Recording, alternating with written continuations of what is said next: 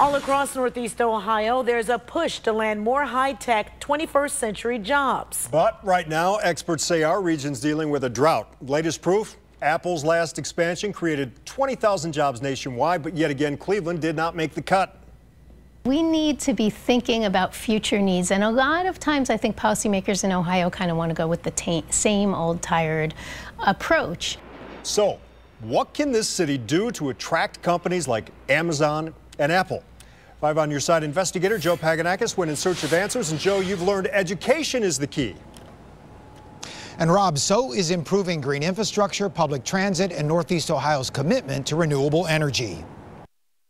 When you look at all of the places that have gotten new high-tech jobs, they all have higher rates of college attainment. Amy Hanauer, Executive Director of Policy Matters Ohio, pointing to Apple's announcement last week. The high-tech giant adding thousands of new jobs in Austin, Seattle, San Diego, Boulder, Colorado. Northeast Ohio, though, not on the list. These are states that are making it easier for kids to afford college, and it's paying off for them. Hanauer believes it's critical Northeast Ohio invest heavily in education and growing our young people to better attract new high-tech jobs to Cleveland.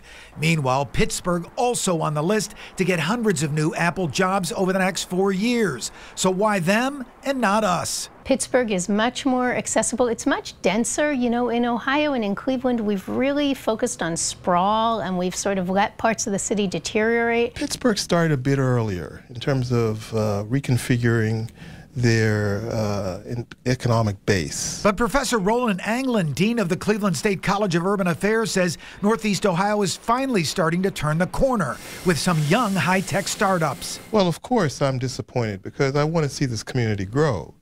But I also know it's a process. Anglin says changes in creating a more high-tech curriculum in Northeast Ohio schools is key.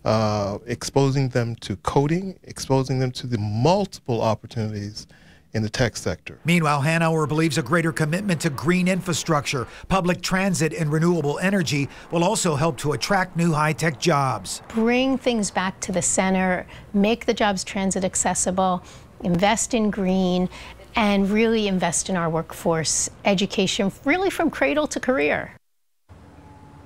And Hanauer says it's also critical that broadband internet access be available in all Northeast Ohio communities as a key educational tool in helping to bridge the tech job gap right here in our area. Reporting live here in Cleveland, I'm 5 on Your Side investigator Joe Paganakis.